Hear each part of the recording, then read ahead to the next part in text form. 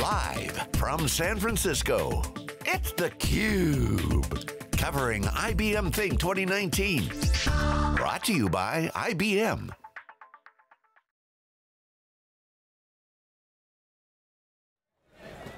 Welcome back to theCUBE. I'm Lisa Martin with John Furrier, and we are on a rainy San Francisco day, day 3 of theCUBE's coverage of IBM Think 2019. Here to talk shopping, one of my favorite topics.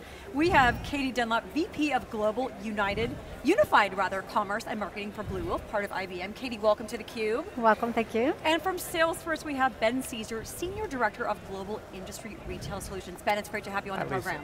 How are you? Excellent. Good. Even though we are at the rejuvenated Moscone Center, which is fantastic, and I think all of the hybrid multi-clouds have opened upon San Francisco.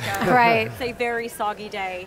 Right. So, Katie, IBM announced a partnership with Salesforce a couple of years ago. Right. Just yesterday, John and I were chatting, we heard Ginny Romani, your CEO, talk about IBM is the #1 implementer of Salesforce. Talk to us a little bit about the partnership before we get into some specific examples with Ben. So I know that part of that partnership, it's really to leverage the best of the technology from Salesforce as well as IBM in ways that we together, married together, create opportunities for the industry. And specifically here today, we're talking about retail.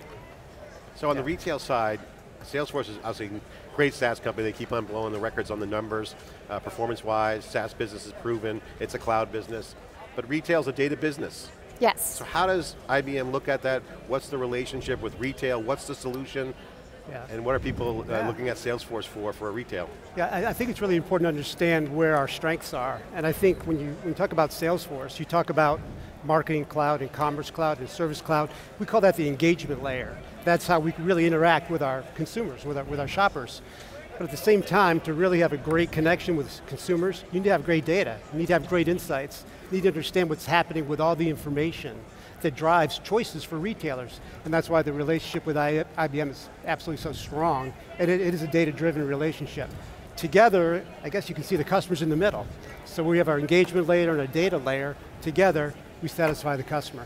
Lisa, what's the solution specifically? Because obviously you guys going to market together. To explain the tactical relationship. You guys joint sell, is it integration? Sure, so what we have done, given the disruption that's happening right now in the retail space, and with a customer at the center of that conversation, we've been looking at ways that what the native functionality for Salesforce is Einstein as an intelligent layer, and for IBM, it's Watson. So where do they complement one another? And so looking at retail with commerce and marketing and services, the center of that conversation on the engagement layer, how are we activating and working with the customer from a collection of data information standpoint and activating that data all the way through supply chain. So the experience is not just the front experience that you and I have when we go to a site. It's actually how and when is that delivered to me? If I have an issue, how am I going to return that? So we've looked at the entire customer journey and looked at ways that we can support and engage along the way. So for us, we're looking at, as you see retail and the way it's evolving, is that we're no longer just talking about that one experience where you're actually adding to your cart and you're buying. It goes all the way through servicing that customer, returning and making sure that information that's specific to me, and if I can choose how I'm going to have that inventory sent to me and those products sent to me, that's exactly what we're looking to do. So then the retailer, like a big clothing store, is much more empowered than they've ever been, probably really demanded by us consumers who want to be able to do any transaction, anywhere, start it on my phone, finish on a tablet, et cetera. So I can imagine, maybe Ben, is this like a Watson and Einstein working together to say take external data, maybe it's weather data, for example, and combine those external data sources with what a retailer has within their customer database in Salesforce to create very personalized experiences for us shoppers, us consumers? Right, and you know, where retailers really can grow in terms of the future is really accessing all that data. I think if you look at some of the statistics, you know, retailers have up to 29 different systems of records. And that's why some of our experiences are very good, some of our experiences are not very good. So together, if we can collapse that data in a uniform way that really drives personalization, contextual selling, so you can actually see what you're buying, why you're buying it, why it's just for me, that's the next level. And I must say, with all the changes in the industry, there's some things that will never change, and that is consumers want the right product, the right price, the right place and at the right time, all enveloped in a great customer experience. That will never change, but today we have data that can inform that strategy. And when I was a senior merchant at Macy's years ago, I had no data. I had to do a lot of guessing. And when mistakes are made, that's when retailers have a problem. So if retailers are using data to its benefit, it just makes sure that the customer experience is exceptional. And that's what we strive to do together. And I can build on that if we're thinking like specifically how we're engaged from a technology perspective. If I'm a merchandiser and I decide I want to run a promotion for New York, and I want to make sure before I run that promotion that I have the right inventory and that not only am I creating the right message, but I have the information that I need in order to make that successful. One of the things that we partner with Salesforce on is the engagement layer being Salesforce, but on the back end we have access to something called Watson Embedded Business Agent. And that business agent actually goes out and talks to all the disparate systems. So it doesn't have to be solutions that are necessarily homegrown by IBM or Salesforce. Watson can actually integrate directly with them and sits on top. So as a merchandiser, I can ask the question and receive information back from supply chain. Yes, there's enough product in New York for you to run this promotion. It can go out and check to see if there's any disruption that's expected and check in with weather. So that on the back end from an operations standpoint, I'm empowered with the right data in order to run those promotions and be successful. It's interesting, one of the things that comes up, we've heard this expression from IBM, there's no AI without IA, information architecture. You talk about systems of record, all these siloed databases, there's low latency, you need to be real time in retail. So this is a data problem, right? So this is where AI really could fit in. I see that happening. The question that I have as a consumer is, what's in it for me, right? So Ben, tell us about the changes in retail, because certainly online buying, mobile is happening. But what are some of the new experiences that end users and consumers are seeing that are becoming new expectations? What's the big trend in retail? Well, there's two paths. There are your expectations as a consumer, then there's the retailer path and how they can meet your expectations. So let's talk about you first. So what you always want is a great customer experience, that's what you want. And what defines that is, are they serving me the products I want when I want them? Are they delivering them on time? Do the products work? If I have a problem, how am I treated? How am I served? And these are all the things that we address with the Salesforce solutions. Now let's talk about the retailer. What's important to the retailer as an ex-retailer myself, it was important that I understood what is my right assortment, and that's hard because you have a broad audience of consumers, you have regional and local requirements, so you want to understand what's the right assortment. And working with IBM with their assortment optimizer, that helps us out in terms of how we promote through our engagement layer. That's number one. Number two, how about managing markdowns? This year there were over $300 billion in markdowns for retailers. Half of those markdowns, 150 billion, were unplanned markdowns, and that goes right to your P&L. So we want to make sure that the things we do, satisfy the consumer, but not at the expense of the retailer. The retailer has to succeed. So by using IBM supply chain data and information, we can properly service you. It's interesting, we see the trend in retail, financial services early on, high frequency trading, use of data. That kind of mindset's coming to retail where if you're not a data-driven or data architecturally thinking about it, the profit will drop.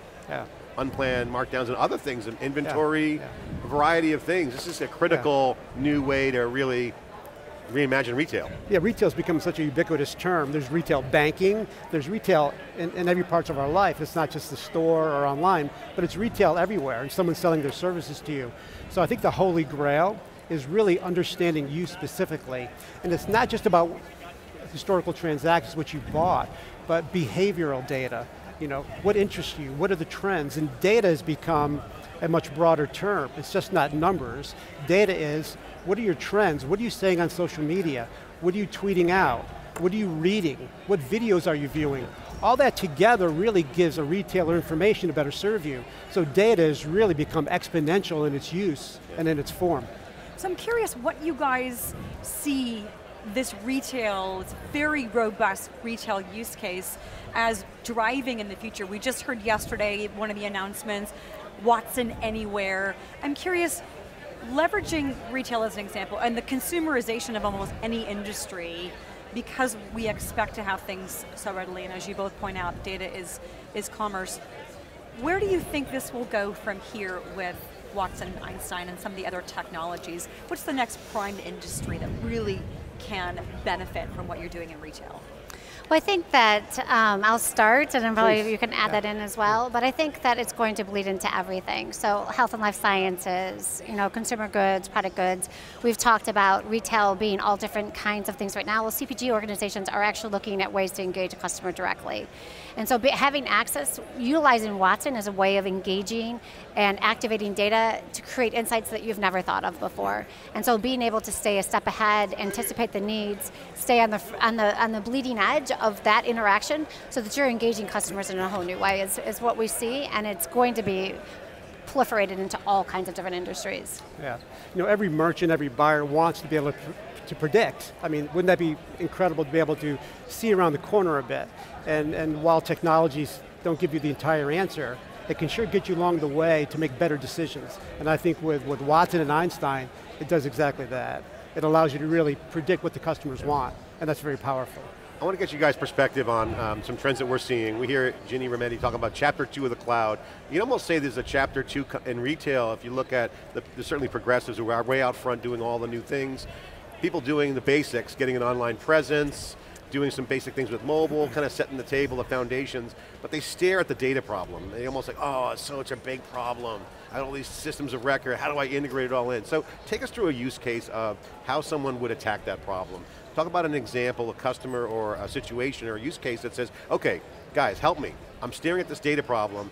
I got the foundation set. I want to be a retail, be efficient and innovative in retail. What do I do?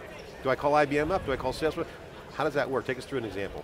So I think the first example that comes to mind is I think about Sally Beauty and how they're trying to approach the market and looking at who they are. And many retailers right now, because there's such a desire to understand data, make sure that everyone has enough data, but what is the right data to activate and use in that experience? So they came to us to kind of look at, are we in the right space? Because right now, everyone's trying to be everything to all people. So how do I pick the right place that I should be, and am I in the right place with hair care and hair color? And the answer came back, yes, you are in the right space. You need to just dive deeper into that and make sure that experience online. So they used a lot of information from their research on users to understand who their customers are, what they're expecting, and since they sell hair care product that is professional grade, how do I make sure that the customers are using it in the proper way? So they've actually created an entire infused way of deciding what exactly hair color you need, and for me as a consumer, am I actually buying the right grade level for me, and am I using that appropriately? And that data all came from doing their research, because they were about to expand out and add in all kinds of things like Ulta, where you're going into the makeup area, but really helping them stay laser focused on what they need to do in order to be successful. And so you guys come in, do like an audit, engage with them on a professional services level. We went end to end. And they're buying a SaaS AI and then they plug in Salesforce? Yeah, so they actually already had Salesforce. Okay, so they had the commerce solution, marketing, and service. They were fairly siloed. So we go back to that old conversation around data being held individually, but not leveraging that as a unit in order to activate that experience for the consumer. What they have decided as a result of our work with them, so we came in and did a digital strategy. We've been involved as an agency of record to support them in how that entire brand strategy should be from an omnichannel perspective in the store as well as that digital experience. And then they actually just decided to go with IBM OMS and use that as a way of activating from an omnichannel order orchestration standpoint. So all the way through that life cycle, we've been engaging them and supporting them. And Watson, obviously native to Salesforce is Einstein, and they're leveraging that, but they will be infusing Watson as part of their experience. So another benefit that Sally Beauty and I imagine other retailers and other companies and other industries will get is optimizing the use of Salesforce. It's a very ubiquitous tool, but you mentioned, I think you mentioned, Ben, that in the previous days of many systems of record. So I imagine for Sally Beauty, also not just to be able to deliver that personalized customer experience, truck inventory, but it's also optimizing their internal workforce productivity. But I'm curious, for an organization of that size, what's the time to impact? They come in, you guys do the joint implementation, go to market, the consulting, identify the phases of the project. How quickly did Sally Beauty start to see a positive impact on their business? I think they, well, there were some immediate benefits, right? Because they were already Salesforce clients. And so our team, our IBM team was able to come in and infuse some best practices on their current existing site.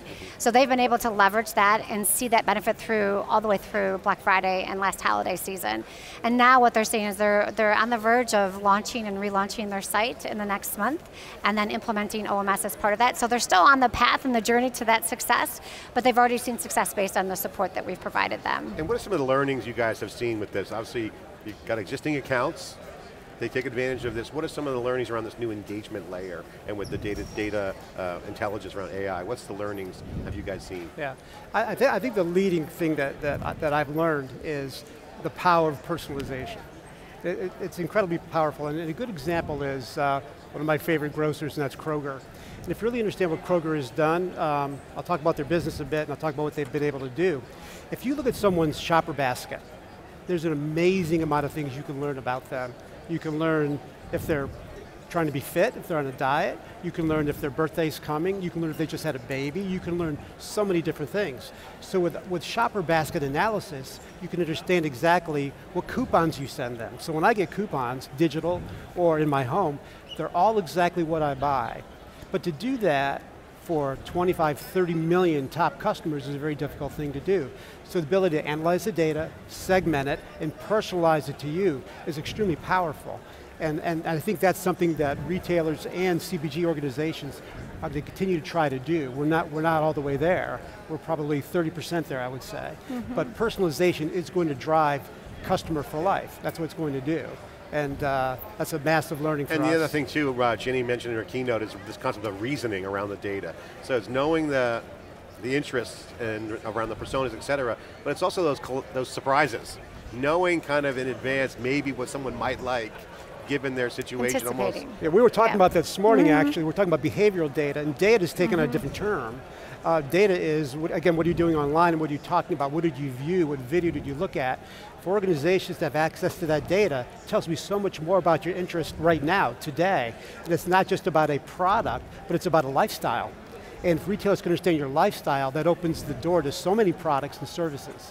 So I think that's really what retailers are leading into. My final question for you guys both, if you can answer would be great, is what's the biggest thing that is going to happen in retail that people may not see coming, that's going to be empowering and changing people's lives? What do you guys see as a trend that's knocking on the door or soon to be here and changing lives and empowering people and making them better in life? Yeah, I'll jump in on one real quick. And I think it's already started, but it's really a phenomenon of commerce anywhere. Commerce used to be a very linear thing. You'd see an ad, someone would reach out to you and you would buy something. But commerce now is happening wherever you are. You know, you could be tweeting something or on Instagram, or you could be walking in an airport. You could be anywhere, and you can actually execute a transaction. So I think the distance between media and commerce has totally collapsed. It's become real time, and traditional media, TV, print, and radio is still a big part of media, a big part, but there's distance. So I think it's the immediacy of media and a transaction that is really going to take retailers and CPG customers by surprise. It changes the direct-to-consumer equation big time. It changes it, it does. And I think I would just build on that to say that people have relationships with their brands, and the way that you can extend that in this commerce anywhere is that people don't necessarily need to know they're in that commerce experience. They're actually having a relationship with that individual brand. They're seen for who they are as an individual, not a segment. I don't fall into a segment that I'm kind of like this, but I'm actually who I am, and they're engaging. So the way that I think we're going to see things go is people thinking more and more out of the box about how to make it more convenient for me, and to not hide that it's a commerce experience, but to make that more of an engagement conversation that you're buying. People-centric, not persona in a database. Exactly. That's right. Moving away from marketing, from segmentation, and more to individual conversations.